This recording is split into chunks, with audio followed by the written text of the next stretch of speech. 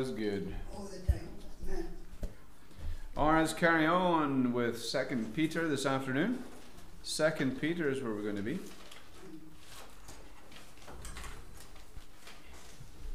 We'll continue in chapter 2.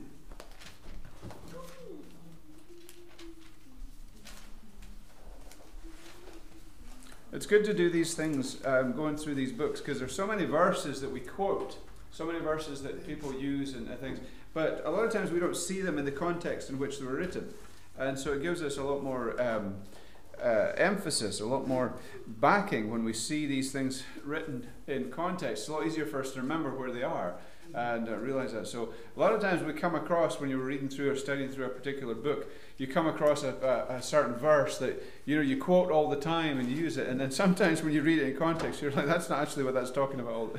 You're thinking, oh, you have to rethink what you've been quoting that verse for the whole time. Now, I was trying to find a place, as I was studying this, I was trying to find a place to break this up, because I thought it's quite a long chapter and there's quite a lot in it. But it's to me, it's the topic of the second chapter is all together, and so we'll keep going, and we'll find wherever the Lord leads us to do. Excuse me, I took my tie off there. Wherever the Lord leads us to quit for today, or to maybe go through the whole thing, I don't know. We'll see what happens.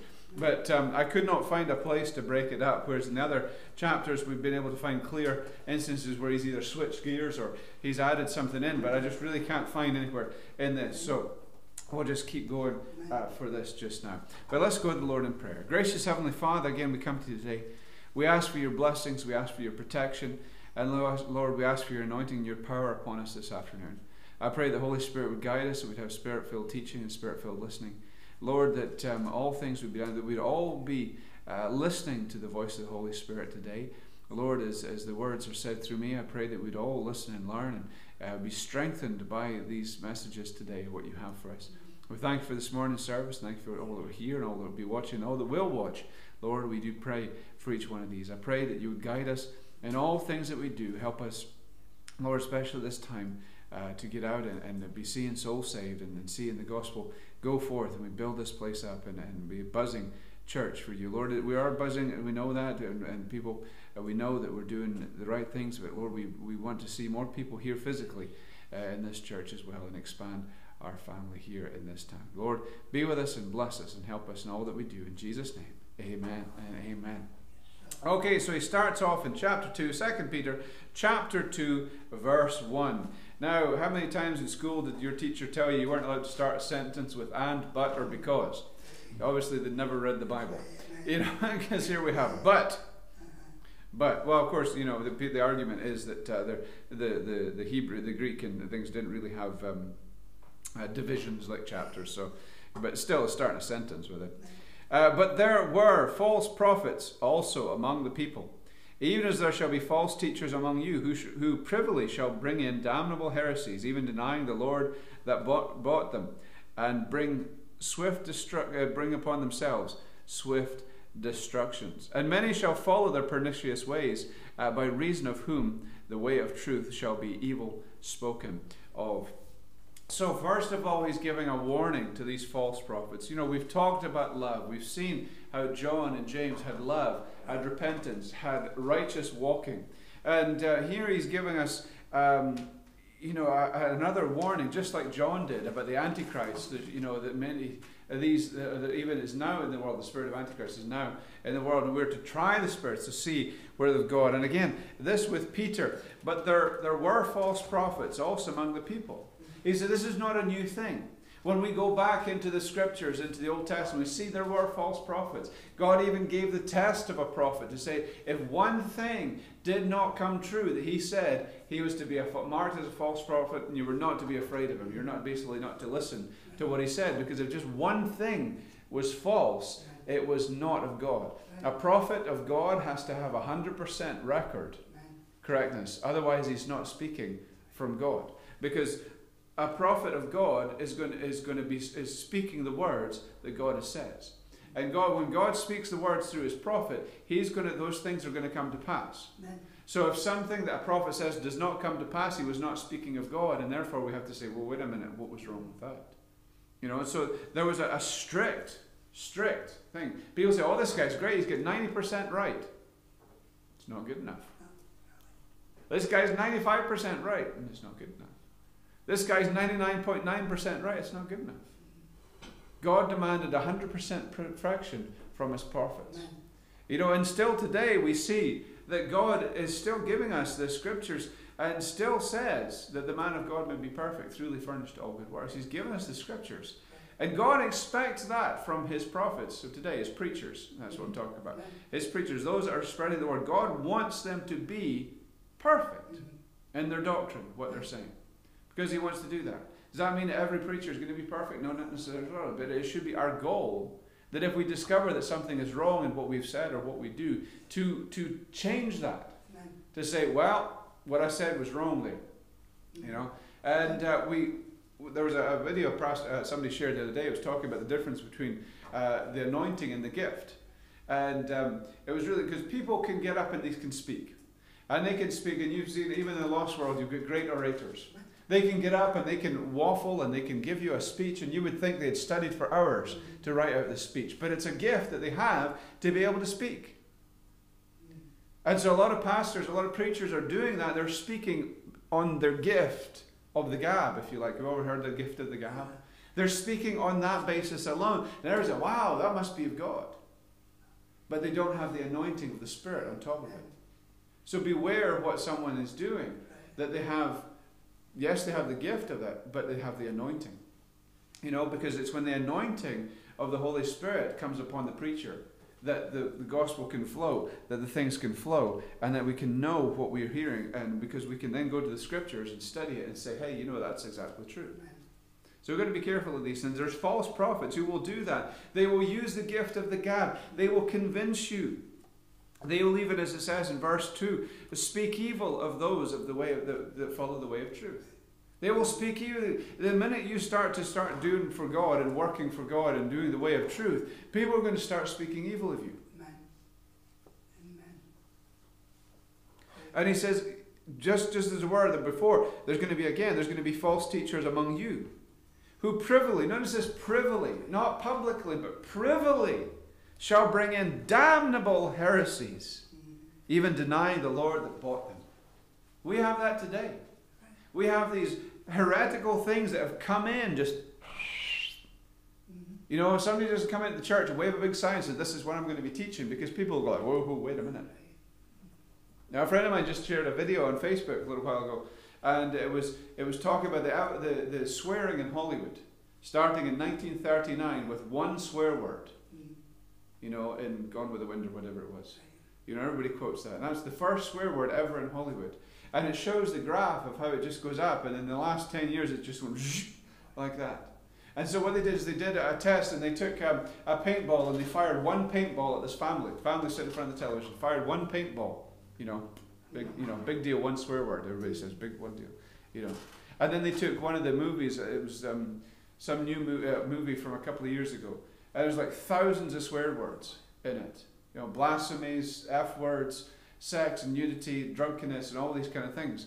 And there was over 2,000 things. So they took that. They shot then 2,000 paintballs or something like that at this family. And you see, I mean, the flowers are getting smashed, and the family's just getting riddled with paintballs. And it gives the impact. So one swear word's not a big deal. But then you fire that whole movie, just one after the other, like that. And it was crazy. It really gives you the impact of what has happened in this day and age. These things are brought in sneakily, and then it just escalates to where now it's normal. You know, when we took the cadets flying, we had to turn off 2 movies. Because the movies that they brought, I mean, they're teenagers, and they brought 2 movies, and it just started effing in this, and they said, whoa, wait a minute. You know, that's ridiculous. And they didn't see anything wrong with it.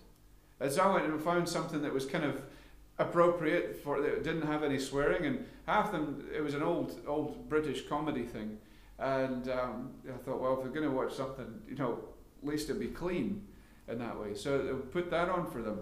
And a couple of them thought it was funny, and I was just, well, this is not funny. So there's no smooching, there's no swearing.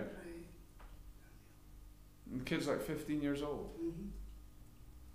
But we see what happens when that just slithers in that way. And these false prophets bring in damnable heresies, privily, privately, just sneaking them in. And then once they're snuck in, it starts to expand, it starts to grow. And you don't even realize it was brought in the first place. If it hadn't started with that one swear word, you know, that's where it starts. It starts with that one little thing. Even denying the Lord that bought them. How many things do you see today? Saying Jesus is not really God in the flesh. He's just the Son of God. Or another Jesus. Denying Jesus. And it says, denying the Lord that bought them. That means that these people are saved. These people are blood-bought, born-again believers. To have been bought by Christ, they're obviously saved. Now they're denying Him. Now they're turning away from Him. Now they're denying His truth, denying His power, denying what He is doing. And what they're doing, they're bringing upon themselves swift destruction. And many shall follow the pernicious ways. And sadly we see that today. Many are following after these ones because somebody makes a name for himself. And somebody gets popular in one thing. Everybody's, woo, this guy's great, this guy's great. And then he sneaks in a damnable heresy. You know. One that just recently comes to mind is Kent Hovind. I've shared his evolution teaching, not big on it, but he was really good on the evolution. He preached on the Illuminati. He preached on the New World Order. And he really was just, boom, right down the line. I mean, solid. You could trust him to preach what was truth. And then they did him for fraud and stuff like that, and he ended up in prison. And he's been in prison for a long time. Was it 9 years? 9 years he was in prison. But now that he's come out, he's now preaching things. He's promoting a book called The Shack that Oprah Winfrey likes. But I'm sorry, if you and Oprah Winfrey can promote the same book, there's something wrong there. You know, but the guy that he's got hooked up with, this guy named Steve Anderson, who is just full of hatred and just full of hate, and there's no love in his message. It's all hate. But sad to see these things, little things just get in there. And a lot of people that followed him are following along with what he's now teaching. But there are some that are studying for themselves and saying, you know what, there's a friend of ours has done a video on him saying, you know, I used to share this stuff all the time, but I've got to call him out. Yeah, I've got to call him out and show where he's wrong. And you could see when he was doing the video how upset he was that this had happened, that he's having to do this. But many will follow their pernicious ways, by reason of whom the way of truth shall be evil spoken of. And that's it. We find this anger, we find this hatred, and the evil speaking of the ways of truth. And through covetousness shall they with feigned words make merchandise of you, whose judgment now of a long time lingereth not, and their damnation slumbereth not. Why are they making merchandise of you? Like, you would think this was written today. You would think that Peter went in and turned on the God channels and wrote his book about that. You would think. Think about it. Making merchandise of you. What is it? Well, send this to, plant this seed, send this money to me. Why? So that I can buy a new plane. You know? You got guys like Kenneth Copeland's got like 9 private jets. His own runway. What possible need do you have for even 2 private jets? You know, maybe you have one for overseas and one for going around the coast. Now, Chris Huss was telling me about a preacher friend that they have that lives up in Maine. That he has an airplane and he flies to different places to preach. You know, he flies his own plane. He does it himself. And you know, he'll preach on Sunday morning. Then he'll fly to somewhere else and preach in the afternoon. And then he'll fly somewhere else and preach that night because he can get there very quickly. And he pays for that.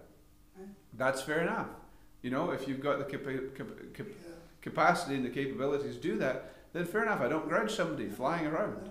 But when you have multi-million-dollar airplanes, think about how much money that could go. And you said, well, you need to send us this money because we need to feed the poor. So we'll sell one of your airplanes and feed the poor.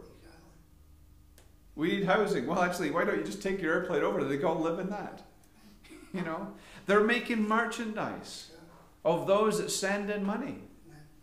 Now, you got to be nuts to send money to somebody you don't know. Really, you have to be. When we think about what God has called us to do and the way He's set it up through the local church, You know, send this money and you'll get this return.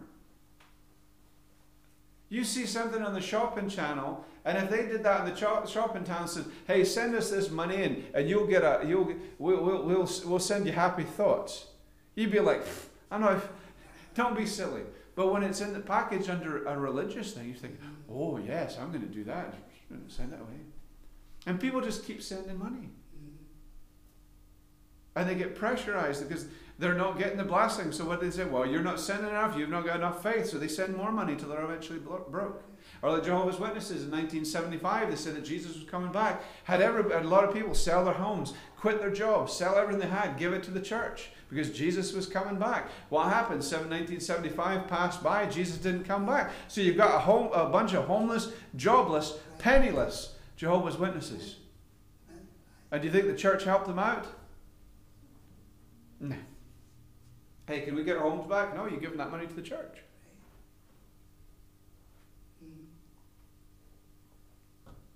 Made merchandise of you.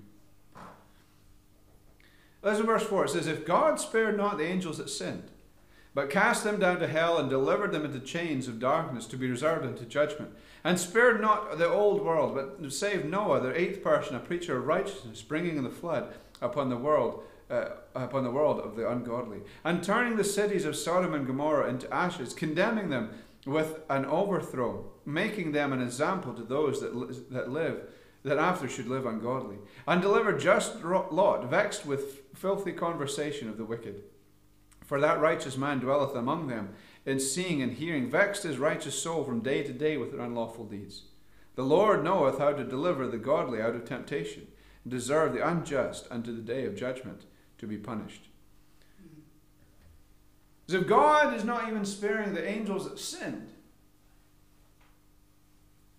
do you think He's going to deliver the ungodly? Do you think He's going to spare the ungodly and the wicked? No. And He gives us examples. He did not spare the angels that sinned, but cast them down to hell. Some of them delivered in chains of darkness, be reserved unto judgment. He didn't spare the old world, the world before the flood, but saved Noah. He didn't spare Sodom and Gomorrah, all their sexual fornication and perverseness that was going on in Sodom and Gomorrah. He didn't spare them, but He delivered Lot out of there.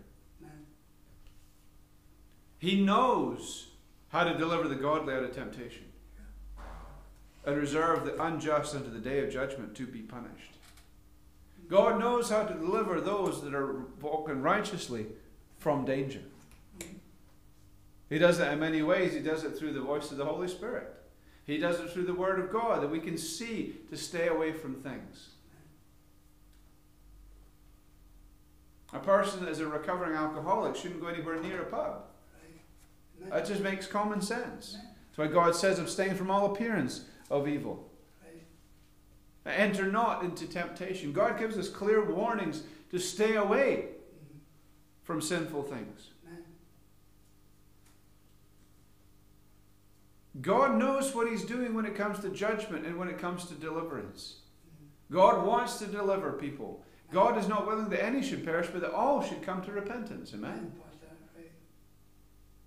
He wants everyone to come to repentance. But it says in verse 10, "But chiefly them that walk after the flesh, in the lust of uncleanness, and desire and despise government. Presumptuous are they, self-willed. They are not afraid to speak evil of dignities." And listen to this next verse. It says, "Whereas angels which are greater in power and might bring not railing accusation against them before the Lord." So he's talking about these unjust people who are railing, who are hating governments, who are despising governments, who are speaking evil of dignities, speaking evil of the president, or the king, or the queen, or the prime minister. That's the kind of world we live in just now, where people are going to speak evil of these things. Even Christians. Christians are probably the worst for doing it. Slamming this president. That's not my president. I didn't vote for him. It's too bad. He's still your president. It's still our prime minister, whether we voted for him or not. The Bible says that God raises up these things. And you say, well, God made a mistake. God doesn't make mistakes. God allows things to happen. It may not be His perfect will for such and such prime minister, such and such king, or such and such president to be in. But when people turn their back on God and they require that, it wasn't God's will to have a king for Israel, but the people desired to have a king. And so you say, there you go, Saul. And then things turn sour. God's like, well, what did you expect?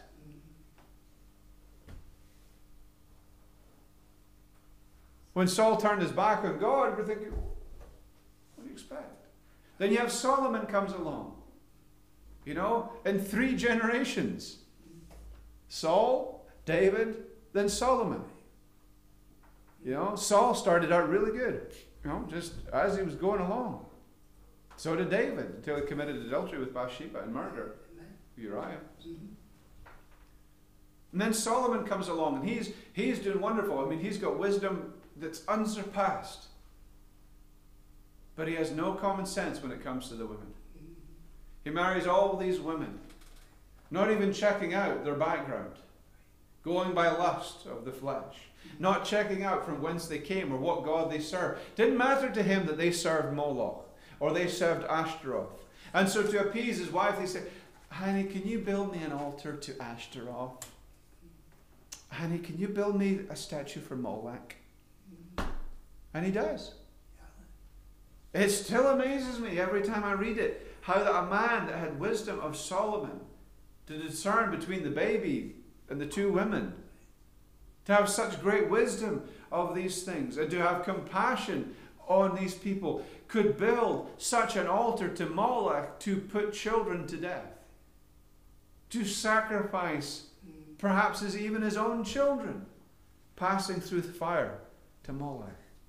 It amazes me how someone that had a father like David, who could be raised in the ways of the Lord, could transgress God's commandments so much. It really amazes me. But you say, was it God's will to set them up? God put them in there. God chose who it was. God raises them, God sets them down. So it is not up to us to speak evil of them. But look what it says, even the angels do not bring railing accusation against them before the Lord.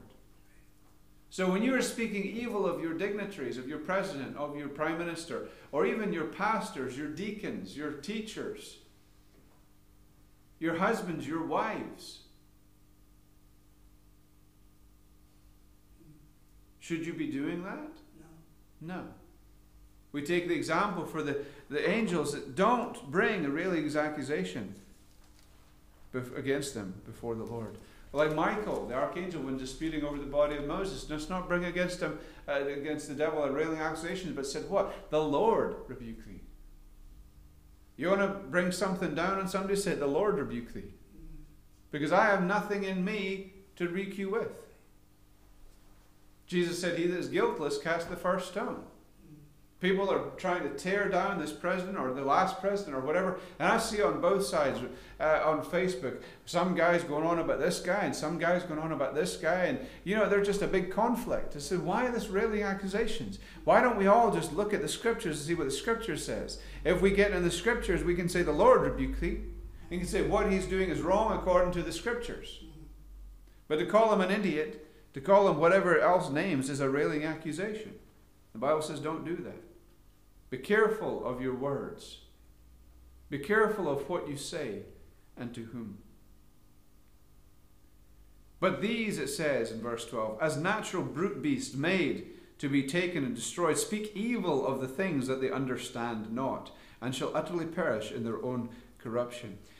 Time after time I see people on Facebook or people on the internet trying to post videos about the Bible, trying to slam the Bible, speaking evil of the things that they don't understand. They try to take a scripture and they take it out of context and they try to do this and that, and they don't understand it. I've heard so many people speaking evil of a doctrine that they don't understand, or a church that they don't understand. If you don't understand, shut up, learn about it. But they do this constantly. And people in lack of knowledge, because they get onto Google and they watched a video, a 5-minute video about this doctrine or about this guy, and this one guy says this guy's evil, so they take everything that he says without checking out. Oh well, I watched a video, so how do they term it? Exposed. Such and such exposed, and everybody's like, ooh, it's exposed. And they watch this and they believe everything they says. Why? Because it's all evil speaking of. And so they love this evil speaking. They say, oh, well, if he's exposing them, that must be true. And I've watched some of these expose type things, and it's exposing certain preachers. And I'm thinking, you that are exposing it need to be exposed, because you're talking mince. This guy, what he's saying is actually the truth. Now, there have been some preachers that have been exposed, and they're being exposed rightfully. They've been called out for what they are.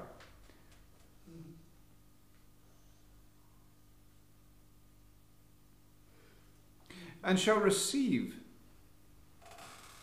verse 13, and shall receive the reward of unrighteousness, as they that count it pleasure to riot in the daytime. Spots they are, and blemishes, sporting themselves with their own deceiving, while they feast with you.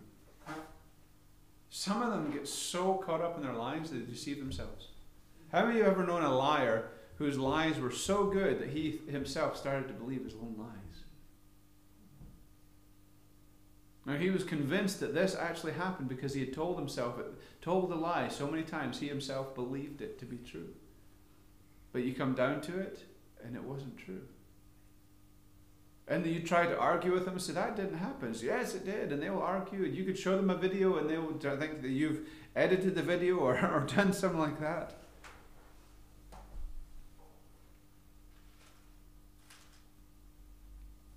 Spots they are, and blemishes, sporting themselves with their own deceivings while they feast with you.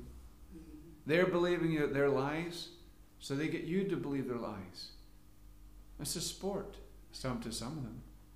It's fun. I've seen some preachers that come in and do all these things, especially a lot in the tongues movement and things like that. The Toronto Blessing. Some of them don't even believe in God.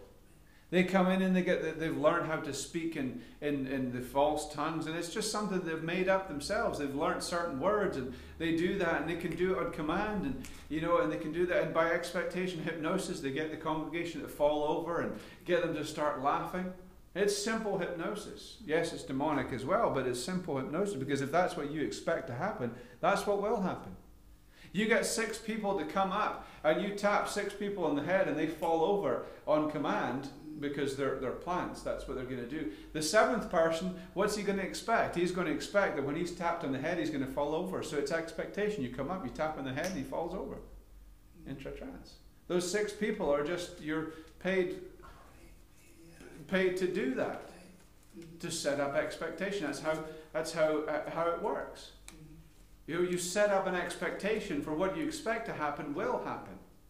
If you expect that when he waves his hand, you're going to fall over, when he does that, you'll go, oh, and you'll fall over. Yes, there's a demonic element to it as well.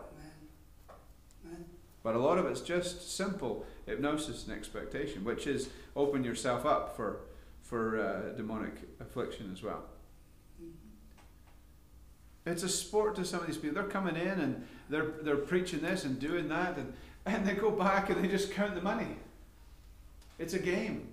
They've found a niche in the market. These people are so stupid. They will throw money at me, and I'll come in, I'll give them an exciting time, and they're no better off. But yet they have, in verse 14, eyes full of adultery, and that cannot cease from sin, beguiling unstable souls, and heart they have exercised with covetous practices. Cursed children which have forsaken the right way, and are gone astray, following the way of Balaam, the son of Bosor, who loved the wages of unrighteousness, but was rebuked for his iniquity. The dumb ass, speaking with man's voice, forbade the madness of the prophet.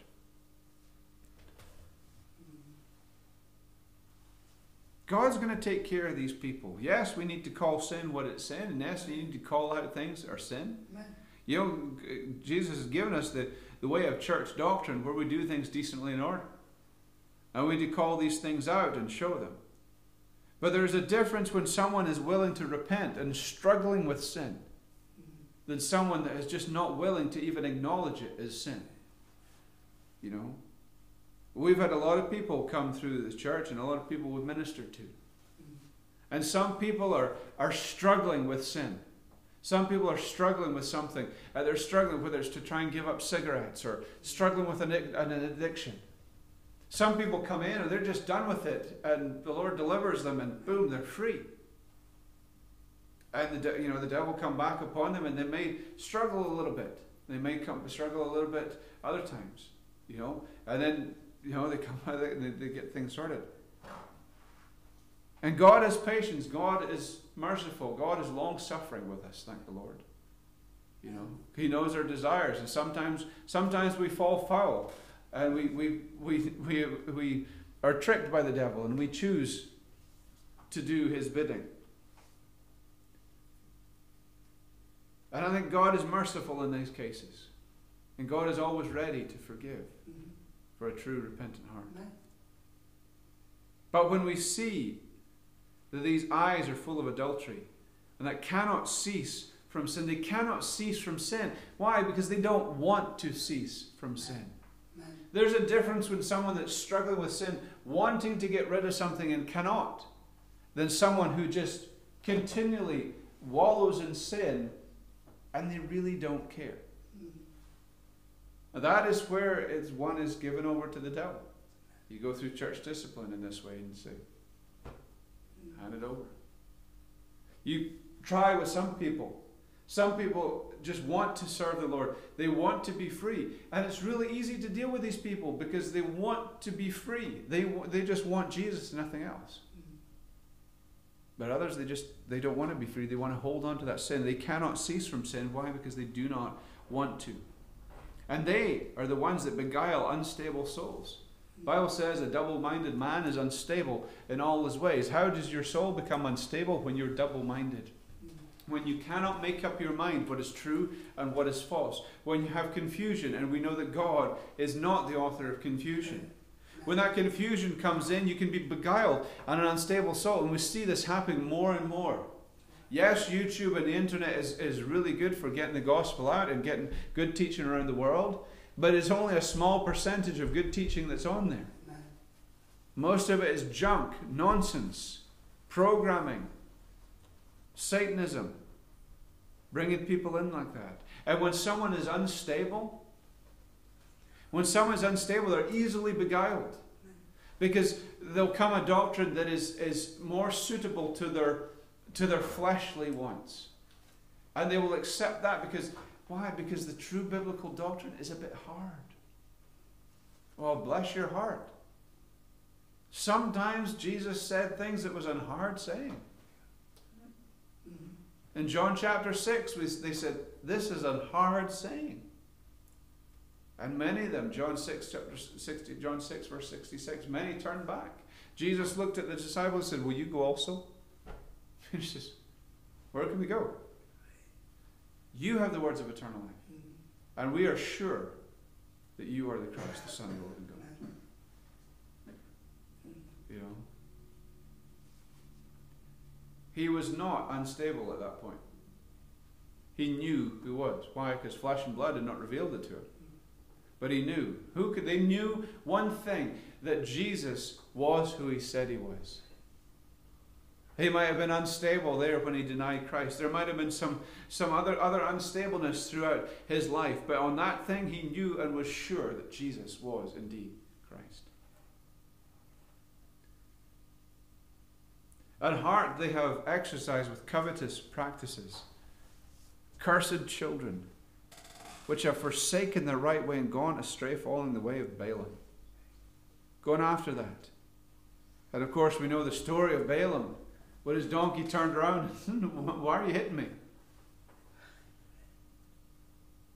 So you won't move. And then he sees the angel. He's like, oh, my bad. Sometimes it takes something like that to stop us in our tracks, because we're trying to push on and try and push on. And God's trying to stop us doing something, and we're determined to go on, but there's that angel just ready to, you know. God says, hang on. Give them a chance. Give them a chance. Verse 17 says, these are wells without water, clouds that are carried with a tempest, to whom the mist of darkness is reserved forever. The end of these false teachers. For when they spake great swelling words of vanity, they allure through the lust of flesh, through much wantonness, those that were clean escaped from them who live in error. Those that were clean escaped from them who live in error. You know, if we keep ourselves clean, if we keep ourselves in the Word, we won't be deceived. We won't be deceived by these false prophets. Just because they've got a giant stage, just because they got a multi-million-dollar building and have their own TV channel, does not mean that they're truth. You might say, well, they've got a little bit of meat, we just eat the meat, spit out the bones.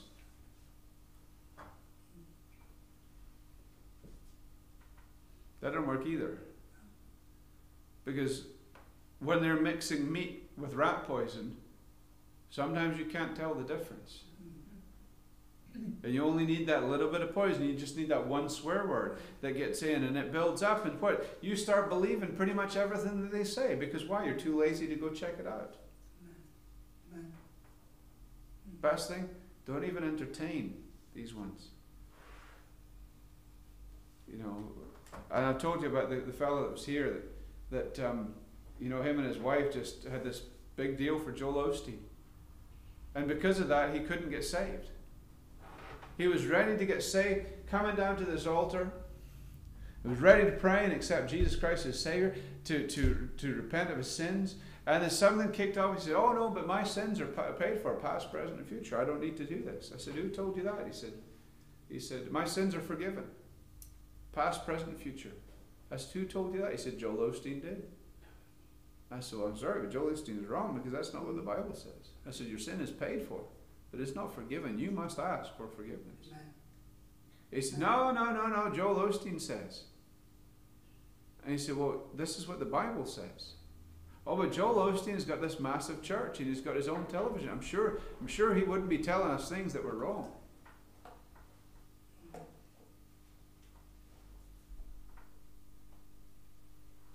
He's going to tell you whatever you want to hear so his next paycheck come in. Anytime somebody would charge $800 to sit in the front row of the church. Yes, you heard me right. He charges $800 and some for a person to sit in the front row for his morning services.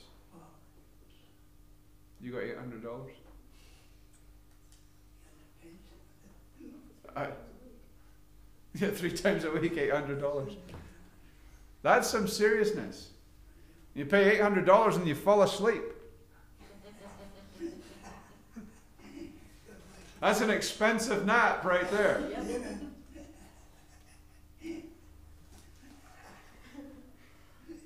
Let's see what he's going to tell you whatever you want to hear. Because it feels good. It tickles the ears. Or wells without water, the Bible says. They speak great swelling words of vanity. They allure through the lust of the flesh, through much wantonness. Those that were clean escaped from them who live in error. While they promise them liberty, they themselves are servants of corruption. For of whom a man is overcome, of the same is he brought in bondage. Promising you, oh, you can be free. If you'll just send this amount of money in, we'll pray for you, we'll send you a hanky. You know, I'll blow my nose and I'll send it out to you. People pay money for that. Holy snot. You watch what'll be next. And Peter come out and sniffing pepper and sneezing in the congregation. Here's holy snot. Yes, come on.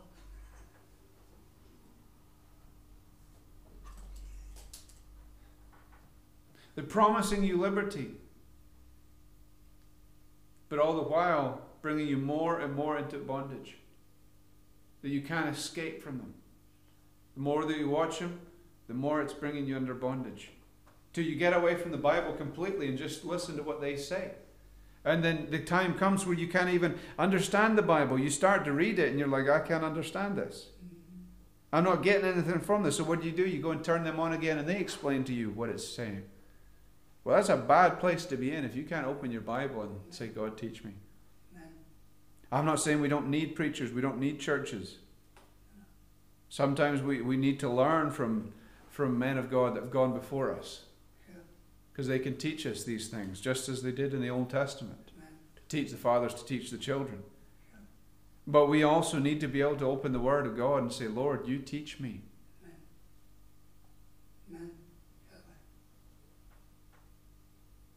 If we cannot, there is problems. And you can be brought into bondage by these things.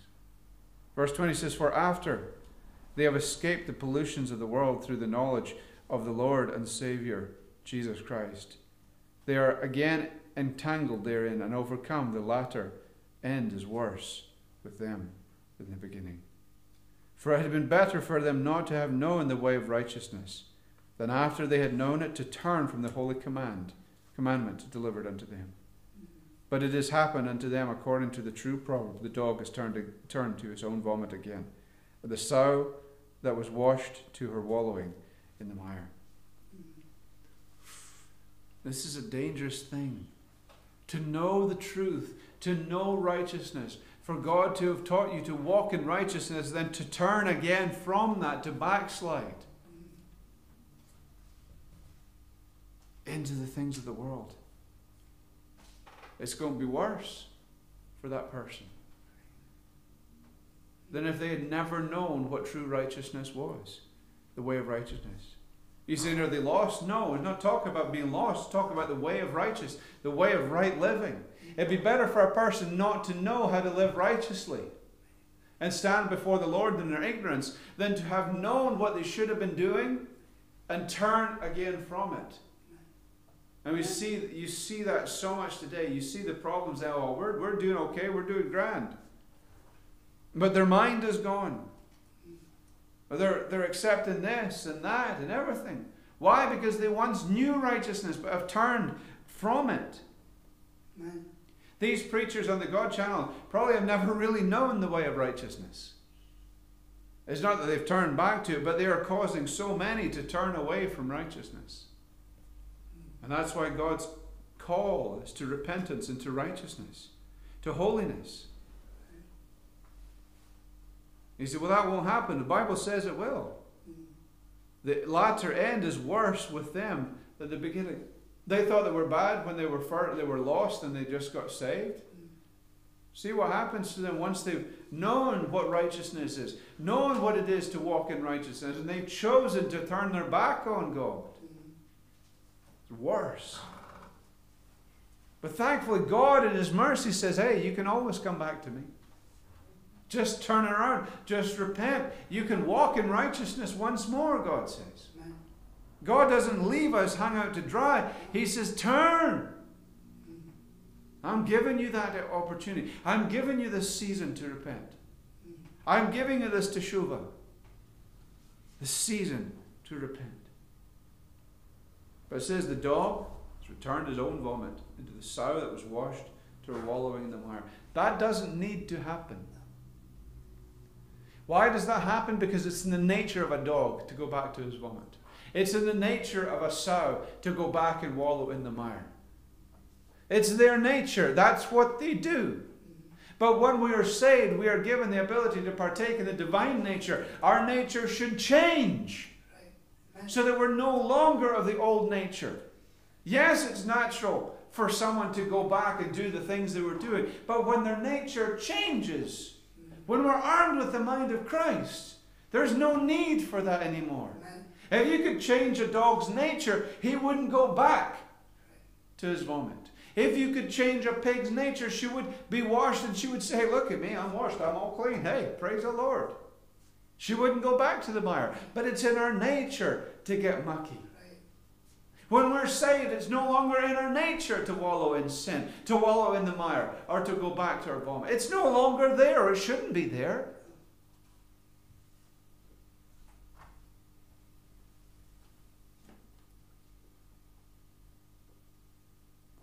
wrong with Christians today? What is wrong that they choose not to partake in the divine nature, but they choose to keep their old nature, to keeping the old man going, when God says, put to death the old man. Put him away. Put him away. Put off the old man and put on Jesus Christ. Put on the new nature. Put on the divine nature. Arm yourself with the mind of Christ. God gives us all the tools. There's no need for us to go back and walk in the mire. Amen.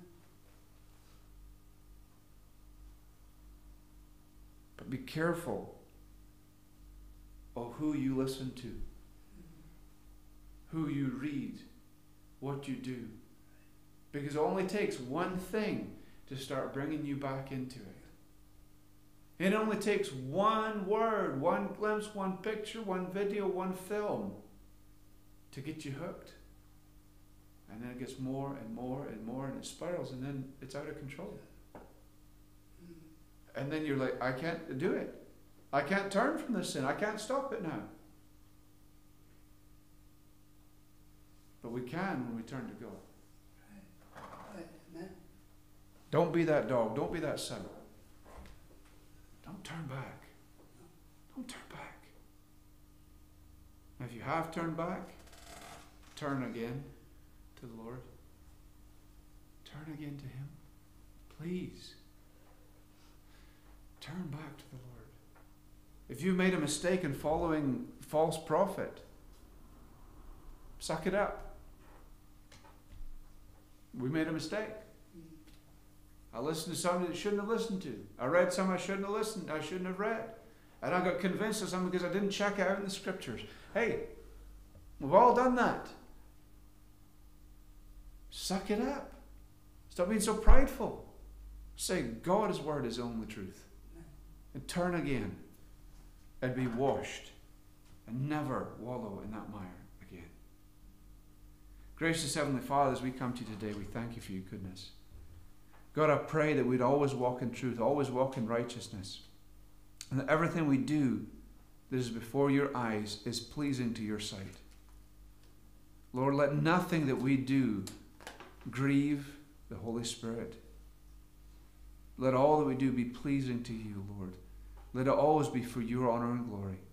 And lead us and direct us in all truth. God, we give you praise and we give you thanks. And we pray for each one that's here and each one that's watching, that all might be challenged in our hearts to do more for you this week. We thank you, Lord, and we love you. And we pray that you be with us and bless us now. In Jesus' most precious name, we say, amen. Amen. Well, we didn't have to worry about breaking it up, did we?